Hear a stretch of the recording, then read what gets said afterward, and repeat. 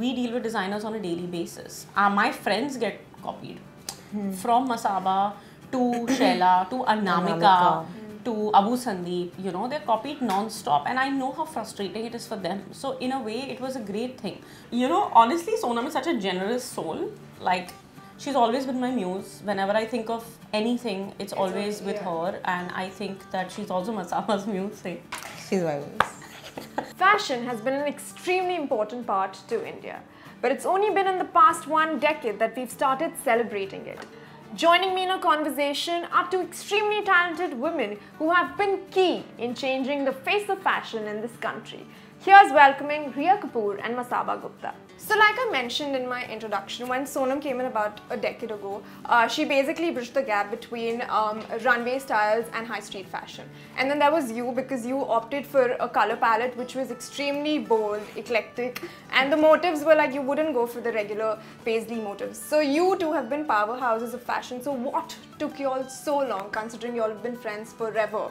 And we saw the camaraderie off screen. See, the thing is that when we met each other when we were young, we were in the same class, but she's younger than I am. So we were really friendly in class, but we weren't as close, you know.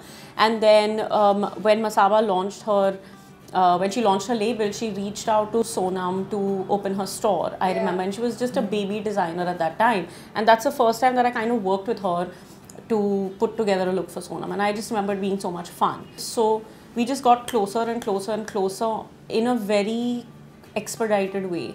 There's a lot of ease between the two of us because we understand each other very instinctively in terms of just creativity, you know. And even the way this collection came to be was that I think we're just sitting together and drinking. No, but you know, it's so funny, but every single time, it's just been like fate, right? Every single time I've wanted to do something new for Sonam in contemporary ethnic wear, I've always reached out to Masaba, and somehow we did a look, and it just then became... she did a collection. And also, you know, I think that Sonam getting married has left a lot of space in my life for me to do stuff. Why are you laughing? I'm giving a genuine person. Okay. Also, you know, we see a lot of actresses who would fit into like these really tight corsets to achieve a tiny waist, or have like, you know, bum pads come up and stuff like that. But your collection is all about body positivity. It's about celebrating who you are. Was it a conscious effort that, you know, we have to go out there and be very real and, you know, tell people that it's okay to be you? I think it's okay to be you in any shape and form. I just think that there's so much pressure today to be, to just put yourself out there and be skinny or go out without makeup and be a bit underdressed and everything or whatever it is. But I think if putting on a little bit of makeup and dressing up every morning makes you feel good about yourself and you feel 100%, then do that. That's your space and that's something you enjoy. But if you're somebody who just wants to go out with a bare face and you're not that concerned about how you look, and you don't want to wear like tummy shapers and this and that to an event, and you want to just show your body in its raw and real form, then you should do that. And I think it's not just that. I think, like, for example, there was a time in, you know, in sort of fashion and film where curvy women were considered to be beautiful. Then there's been a time where you're the waif and you're beautiful. Then, you know, and I think that because of Instagram and Facetune and whatever, that's what's happening right now. I just feel like no matter what, if we try to conform our physical bodies and our health and our faces to what a filter looks like, all you're going to do is destroy your peace of mind. For example, in our stores, we have women who like corsets or who like off the shoulder stuff, but then they're like, or they like sleeveless blouses, but they say just give us a shrug to cover it up, to cover our arms up. You know? And I'm not going to turn around and say, show your arms the way they are. If you want to cover them, just cover them. So we give them solutions. So I think this collection is a lot to do with solutions for, like, you know, slightly occasion wear, festive wear. Yeah. So I was reading on your Instagram where you said that, you know, you tried to stay away from roses for a very, very, very long time. But now you finally, you know, you picked up the rose motif. So what kept you away from it for so long, and was Rhea, you know, the influential factor that you finally took it out? You know, we actually did the rose that Sonam wore a sari of. Remember the black and white? Yeah. Which one? Long back for some promotions. But it was done in a very Off-white and clean, black. off-white and black, and was done in a very memory is clean. gone for a toss, huh? Yeah, but if I show you, you'll remember. It was very nice. It was half and half. And yeah, I think it was a Bhag Milka promotions, if I'm not wrong. So yeah, so I remember doing that, but it was a very, it was a part of a much larger collection, and I don't think the rose per se was the focus. And florals in general with me have never been a thing, you know, it's all about bold motifs and things like that. And I remember her saying that we should do a rose, but we wanted to do one that looked like a holograph, you know, so it looked like it had been like, or an old rose that would look, how it would look in an old Polaroid photograph.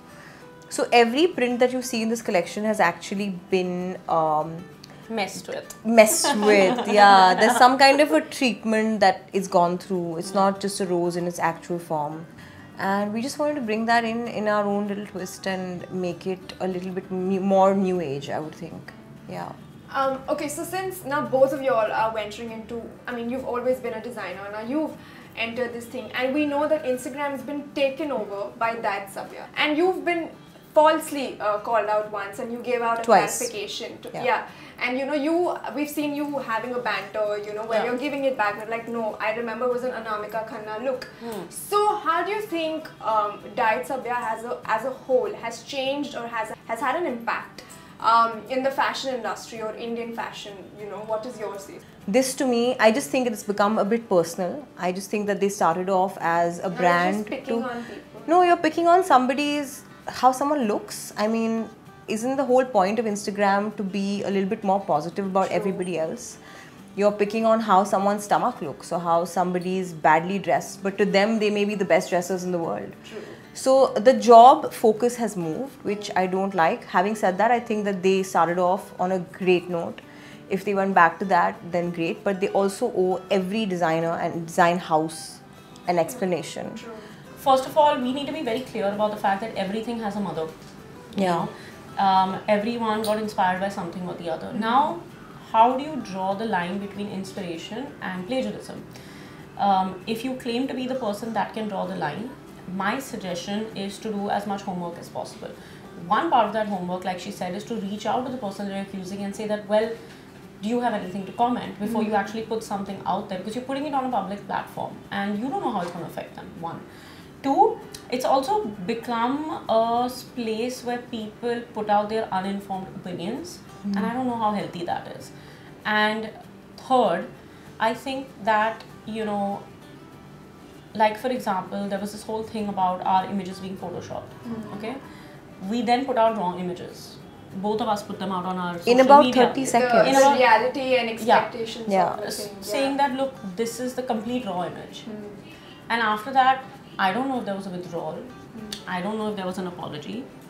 I don't, and it's not something that I expect. Of course. Yeah. But I'm just saying that if you're going to be someone who claims to tell the truth, then tell it. Like Masaba said, I really respected the idea when it came out, because I think it's been a huge problem in our industry. We deal with designers on a daily basis. My friends get copied.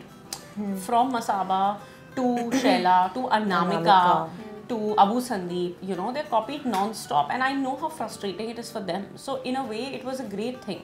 Obviously, Diet Prada was the mother. True, exactly. And Diet Sabya is the inspiration, you know, is what it is. Today, if people knew where half of the embroideries that Abu Sandeep do, where it comes from, half the inspiration where Masaba's prints come from, what heritage, you know, Indian actual designers that are using handicrafts, what they're celebrating. If Diet Sabya could do things about that, how much they would be giving young people, because young people have no idea about all of this stuff. And that's what Diet Prada does. So now talking about Sonam, why was she missing, you know, MIA? What was her input like, you know? No, Sonam has picked her outfits in the beginning, okay, and now you see her wearing them. Yeah. But Sonam is the reason that I'm definitely here, that's the reason, and to an extent why Masaba is sitting here as well, which Masaba will acknowledge. Yes. And I think that, you know, honestly, Sonam is such a generous soul. Like, she's always been my muse. Whenever I think of anything, it's always with her, and I think that she's also Masaba's muse. She's my muse. Also, you've drawn inspiration from your own mom. So, you know, Neena ma'am, you went back to Mandi. Mandi, yeah. So why only that particular film? No, so I'll tell you what happened was Mandi was the original inspiration, which was actually Rhea's idea, because I think we saw my mum put up a small clip on her Instagram of Mandi something, and she said, listen, this is a great idea. And we wanted to shoot it in that manner as well. So if you see the whole campaign, it's got a very old school vintage backdrop, and the set is also very vintage, and yeah, so that was the idea. But a lot of the other prints were also like lost love letters. Yeah, I think that, you know, Neena ji first of all has a flawless sense of style. She's very sexy without even trying. I think she saw in her said in her interview recently that she's revered but she wants to be desired. Yeah. And more than anything else, I think that Mandi also celebrates women that just are sexy by being. And I think that there is a lot of that in this collection. There's a lot of, that neckline is a little too low, you know, that scarf is a little too long, that sari is going a little low, but it's high on the side so it doesn't show your hips. And I think that, you know, we've done these safety pins, you know. I mean, back in the day, used to have women, you know, put their chabis in the, you know, safety pin. I thought that was a great inspiration for us, because, and we said, why not embellish them and make them beautiful and sell them as accessories? So we put like large pearls on them. There's little like pearl danglers on them and things like that. So it's just a celebration of what's inside, which women have been so shy and have been told not to show to the world. So we're just like, now just show it. Yeah, kill it. Cool, so thank you so much for joining us in a conversation. You definitely gave us like a lot. Loaded content. Lots of loaded content. So thank you so much, and congratulations on so much. massive hit of the Thank you.